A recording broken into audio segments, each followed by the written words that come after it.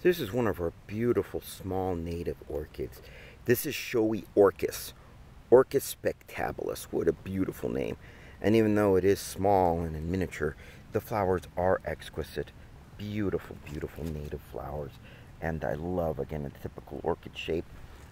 These are not common. They're not common at all, and there's, of course, several reasons for that. Biggest of which is that it has a symbiotic relationship with certain mycorrhizal fungi.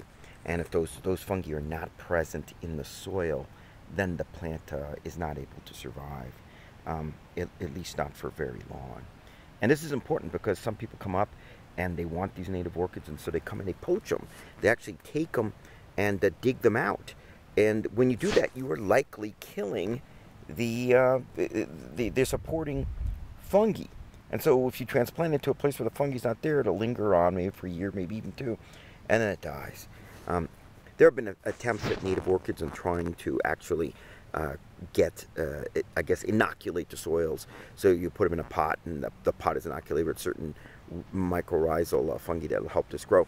But the reality of it is that when you move it, a lot of times the fungi doesn't transplant well, and it dies as well. As if that wasn't enough, this does not have a lot of rewards for pollinators. So bumblebees, which are the main ones, have to push their way in, and when they do, they're not rewarded with a lot of nectar.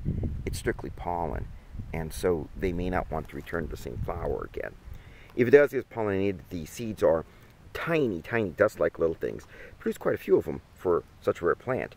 And that's because if the seed spreads, and a lot of times the wind might even carry it, but if it lands in a spot where there's no fungi, it is not able to grow. And so that's important to realize as well. And another problem with this is that this particular plant, like many of the orchids, is a favorite of deer, and deer eat it up. And so the deer, because we are having overpopulation in many of our areas, are starting to really affect the orchid populations as well. Luckily here, this is in the wildlife management area, so this is a hunting area. This is Thompson's wildlife management area. It's paid and bought for, maintained with hunting dollars mostly. And because of that, hunting is allowed here, and we don't have an overpopulation of deer. They're still here, of course, because they're important members of the community, but they are not to such numbers that they affect the populations, and that allows this place to be one of the registry sites, and a beautiful one of the Virginia Native Plant Society, a place well known for its orchids and beautiful other things, especially in this case, it's the lady slippers. Oh, and by the way, here is last year's. Oh, actually, it's not just last year's.